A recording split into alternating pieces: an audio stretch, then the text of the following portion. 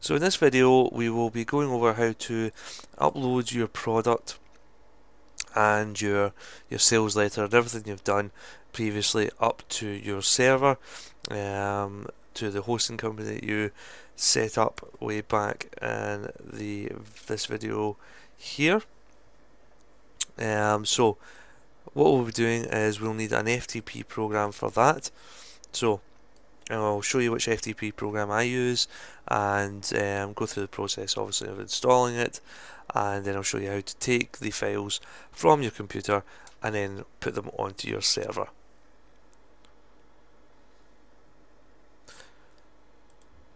So here we are at Google, and what we need to say is an FTP program. FTP is File Transfer Protocol. There's several that you can choose from, but the one that I use is a free piece of software called FileZilla.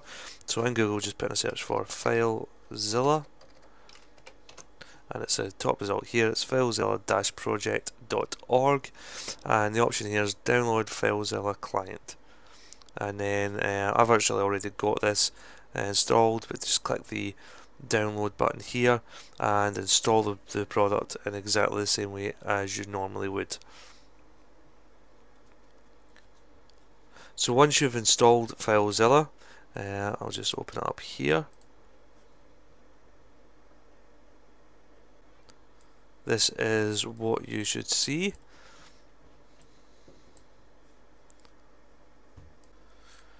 So there's several parts to FileZilla. Up here is your hosting information. This is the information that you received when you signed up to your hosting. So your host information here, this is the address of the server. So what that is for example, the domain name that you used when you first set up the hosting. So whatever that is, without the HTTP and without the www, it's just the domain name that you used when you set up the hosting. So whatever that may be, the name dot, whether it's com, org, net, or whatever, that's what you need there. You can also use your IP address of your hosting account, which you will be able to get from your cPanel.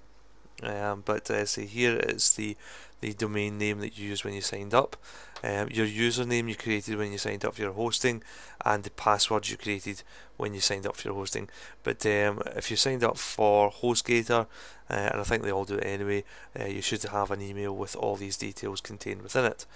So you need to put those details in, and then you've got some windows here. On the left hand side here, this is actually your computer. So this is all the files that you've got on your PC, and all the different files, and you can go through them to find the files you're after. And then on the right hand side here is actually the files contained on your server. So you can see here it's not connected to the server at the moment, so there's no files to see. So what we'll do is we'll connect to the server, and then I'll show you where to find your files and then how to upload your product. Okay, so what we're going to do is we are going to locate our files on our server, our folder on our server rather, and upload the files to that to make it go live. So what I've done is I've found the file on my computer on the left hand side that contains all the files in it. So this is obviously the projects folder we've been working with. So you can see I've got my images there, and then I've got all the web pages that we created.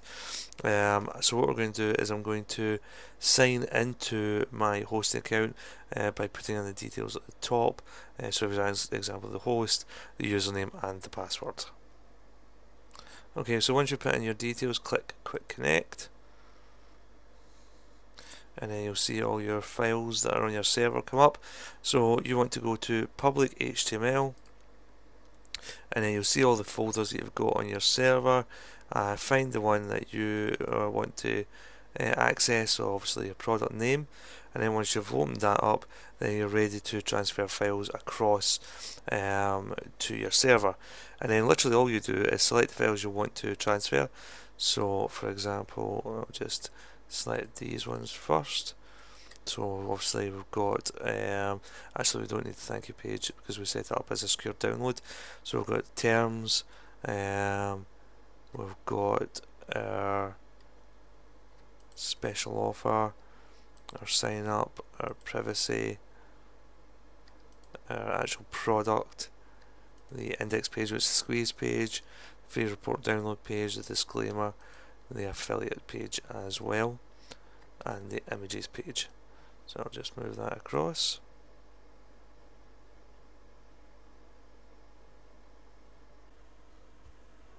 Okay, so those files have now finished uploading to our server, and you can see here that we've got our product files, we've got all our HTML files and our image files as well.